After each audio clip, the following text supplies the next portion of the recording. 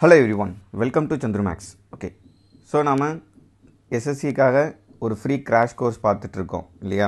So இது ரொம்ப லென்த்தியாக தான் போக போகுது. percentage 1 பார்த்துருப்பீங்க. So percentage 2.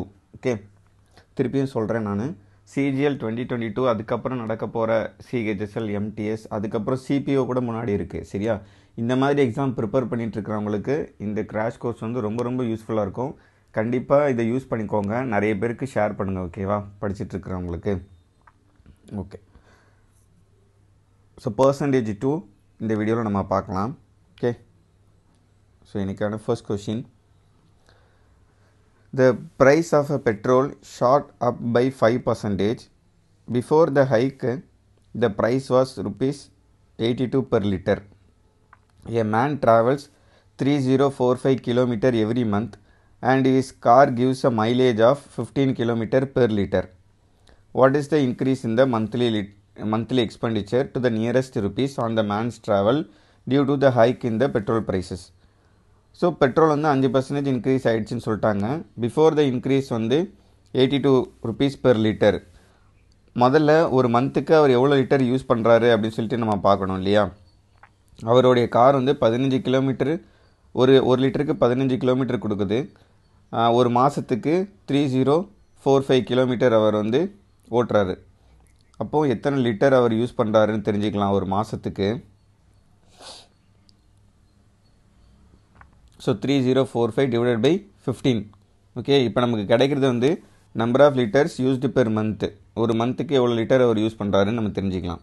ஓகே, இப்போ இதை 15 டேபிளால் அடித்தோம்னா 203. ஓகேவா? ஸோ 203 லிட்டர்ஸ் வந்து மந்த்லி யூஸ் பண்ணுறாரு. அப்போ ப்ரீவியஸ்லி அதாவது இந்த இன்க்ரீஸ்க்கு முன்னாடி அவருடைய எக்ஸ்பெண்டிச்சர் எவ்வளவா இருந்திருக்குன்னு பார்த்தா 203 × 82. ஒரு லிட்டரோட விலை 82, 203 லிட்டர் யூஸ் பண்ணுறாரு. இது வந்து இன்க்ரீஸ்க்கு முன்னாடி. இன்க்ரீஸ்க்கு அப்புறம் எவ்வளோ யூஸ் பண்ணியிருப்பார்? 5% இன்க்ரீஸ் ஆகுது இல்லையா? அப்போனா 82 × 105/100. ஓகே, ஒரு லிட்டரோட விலை. இதை சிம்பிளிஃபை பண்ணால் நமக்கு என்ன வரும்? 21/20. 21/20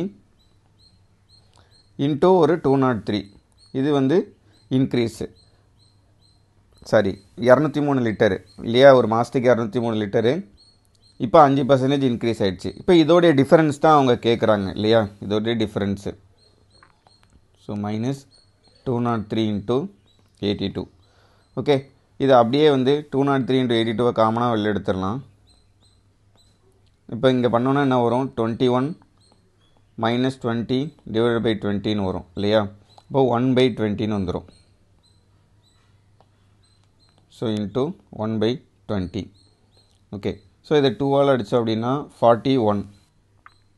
ஓகே, 41 தானே? 41 டிவைடட் பை 10ன்னு இருக்கும். இப்போ 203 × 41 பண்ணலாம்.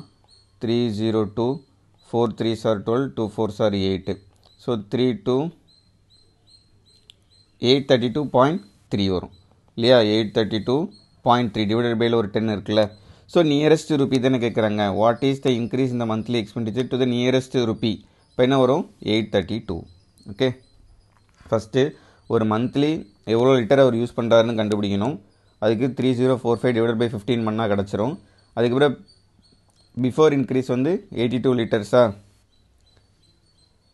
Sorry, 82 rupees per litre. So 203 × 82 போட்டோம்னா பிஃபோர் எவ்வளோ எக்ஸ்பெண்டிச்சரு.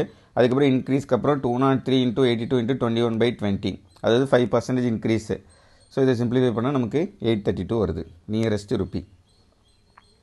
ஓகே, ஒரு மாதத்துக்கு 800 ரூபா இன்க்ரீஸ் ஆயிடுது. ஓகே, நெக்ஸ்ட் கொஸ்டின் போகலாம். 11/5 of a number A is 22% of a number B.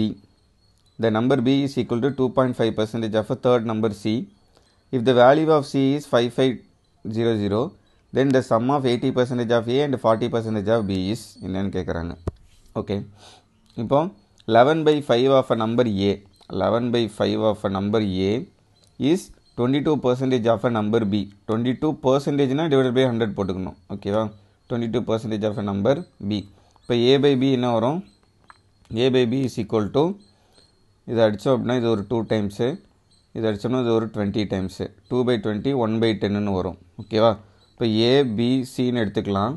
A வந்து 1னா B வந்து 10 ஓகேவா B வந்து 10 அடுத்து என்ன சொல்கிறாங்க the number B is equal to 2.5% of a third number C so Cயில் 2.5% தான் B அப்படின்னு சொல்கிறாங்க B வந்து 10 அப்படின்னா அப்போ அந்த 2.5% தான் 10 அப்போ 100% எவ்வளோன்னு பார்க்கலாம் 100% எவ்வளோன்னு பார்த்தோம்னா என்ன வரும் 2.5ஐயும் 100ஐயும் அடித்தோம்னா என்ன வரும் 40 டைம்ஸ் வருமா 5ஐயும் 100ஐயும் அடித்தோம்னா 20 டைம்ஸ் வரும் ஸோ அதில் பாதி தான் 2.5% ஸோ 40 டைம்ஸ் வரும் ஸோ 40 into 10 400 ஸோ சியோட நம்பர் வந்து 400 ஸோ 400ல் 2.5% பார்த்தோம்னா நமக்கு 10 கிடச்சிரும் இது நம்ம எடுத்திருக்கிற ரேஷியோ A:B:Cக்கு ஆனால் அவங்க சொல்கிறது C வந்து 5500ன்னு சொல்கிறாங்க இல்லையா அப்போ இந்த 400 தான் வந்து 5500 A என்ன B என்னன்னு நம்ம கண்டுபிடிக்கணும் ஓகே இருக்கட்டும் இப்போ அதை விட நம்ம சிம்பிளாக எப்படி கண்டுபிடிக்கலாம் அப்படின்னா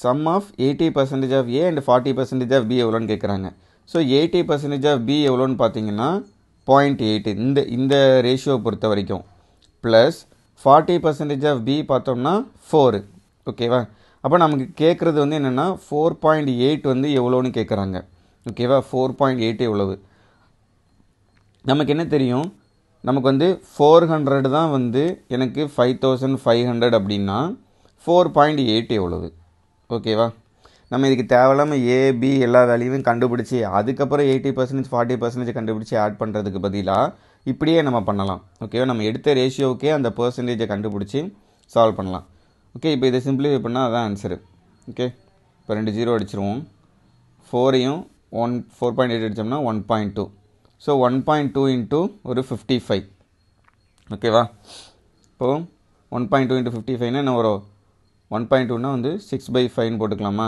6/5 இன்ட்டு 55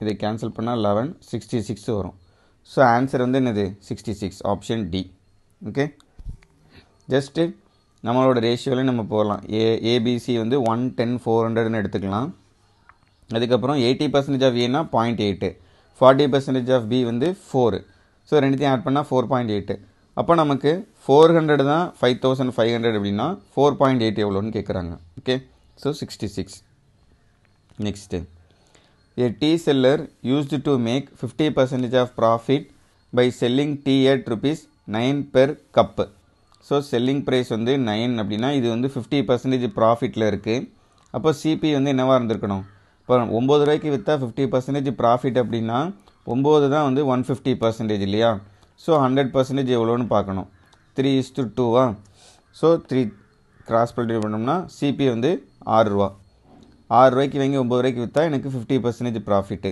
முதல் லைன் முடிஞ்சிடுச்சு when the cost of the ingredients increased by 25% he started selling tea at rupees 10 per cup so இதில் வந்து 25% இன்க்ரீஸ் ஆகிடுச்சு அப்போ காஸ்ட் ப்ரைஸ் வந்து 6 ரூபாயாக இருந்தது 25% இன்க்ரீஸ் ஆகிடுச்சுன்னா 7 ரூபா ஆயிரும் பிகாஸ் 6 தான் வந்து 6ல் 25% பார்த்தா என்னது 1.5 இல்லையா ஸோ அதை ஆட் பண்ணிட்டோம்னா இப்போ காஸ்ட் ப்ரைஸ் வந்து 7.5 rupees he started selling tea at rupees 10 இப்போ வந்து செல்லிங் ப்ரைஸ் வந்து 10 ரூபா அப்போ 2.5 rupees வந்து ப்ராஃபிட் ஸோ 2.5 by 7.5 into 100 போட்டோம்னா என்ன வரும் 33 1/3% 1/3 இல்லையா so what is his profit percentage நம்ம பார்த்தோம்னா 33 1/3% அவ்வளோதான் next in a factory with 400 employees the ratio of the number of male employees to that of the female employees is 5:3 there are 87.5% regular employees in the factory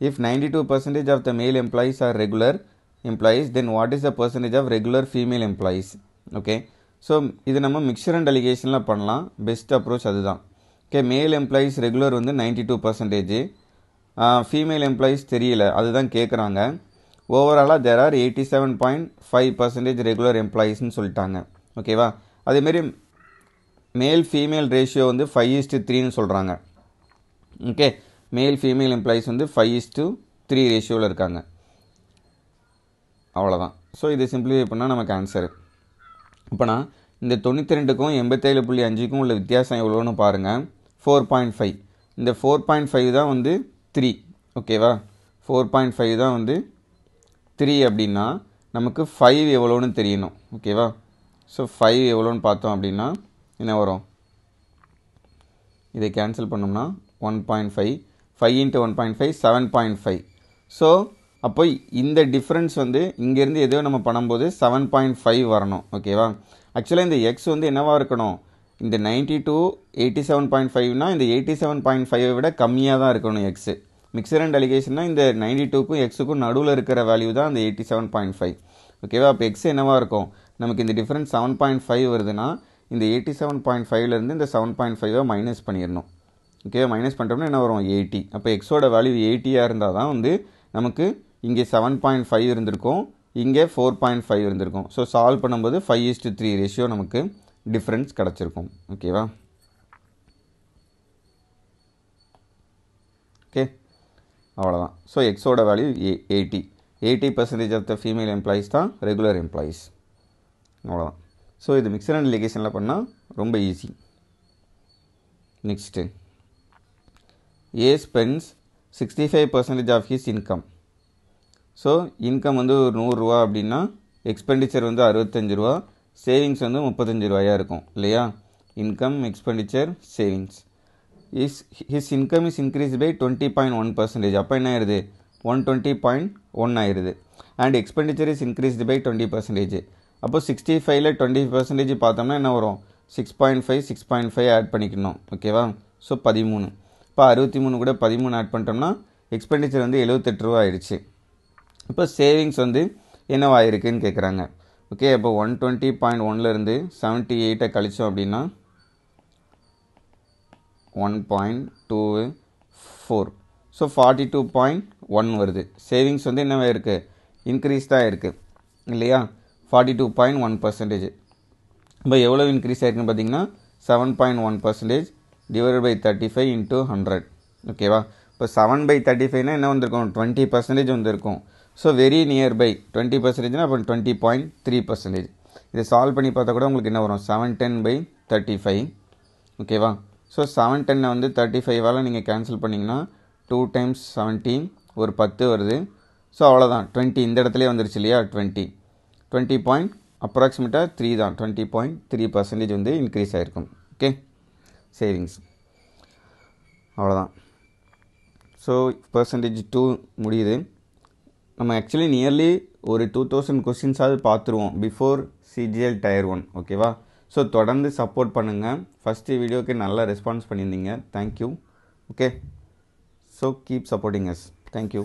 next வீடியோவில் நம்ம அடுத்து பார்க்கலாம்.